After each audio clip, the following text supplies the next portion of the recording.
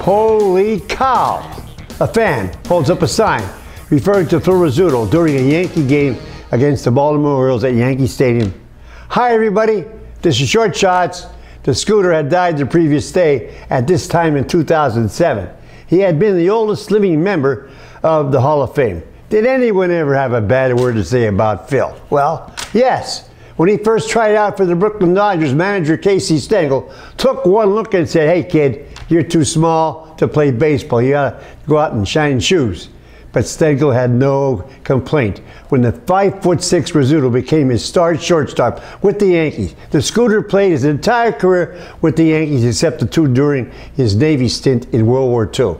16 as a player and many more as a voice of the Yankees on radio and TV. The Bronx Bombers retired as number 10 in 1985.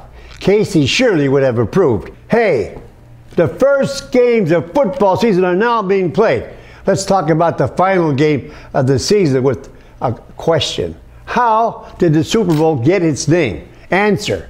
When the National Football League and the American Football League merged in June of 1966, they scheduled a championship game between the champion of the two organizations for January 15, 1967. It was officially called the AFL-NFL Championship Game. After watching his children play with a toy called a Super Ball, Kansas City's chief owner Lamar Hunt suggested that the newly formed league call the game the Super Bowl.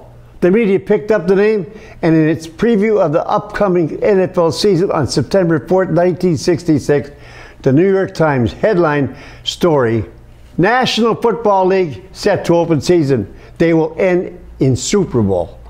That's how it happened. Mother of God, thanks for watching. Until next time, be a good sport.